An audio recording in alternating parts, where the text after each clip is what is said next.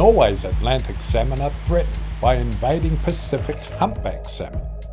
Normally a salmon, or at least an Atlantic salmon, will go back to its original river, where it's born. More than 99% of them go to their own home river. Humpback salmon don't care that much. So almost half of them choose any other river. And that's why they have spread from Russia.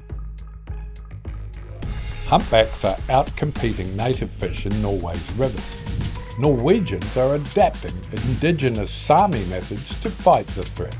They used small weirs, traditionally made from what can be found on the riverbed, and they used this to catch salmon back in the days. So it seems your system has learnt from that traditional knowledge. Definitely. We have talked to a lot of the fishers which have used this method and how to place the trap and how to make the fish go into our cages.